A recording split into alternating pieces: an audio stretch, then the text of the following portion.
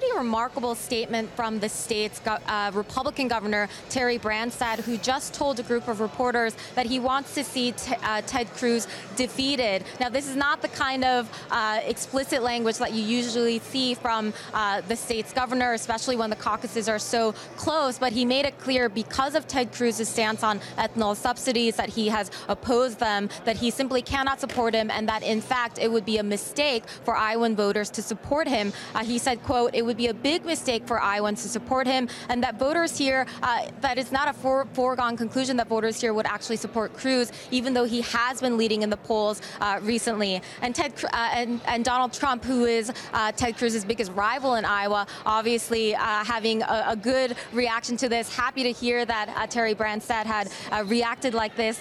He just tweeted, "Wow, the highly respected governor of Iowa just stated that Ted Cruz must be defeated. Big shocker, people do not like Ted." So a lot of things escalating here right now. We obviously are very close to the Iowa caucuses, and a statement like this from the state's own governor does matter and will probably matter when voters hear that from him.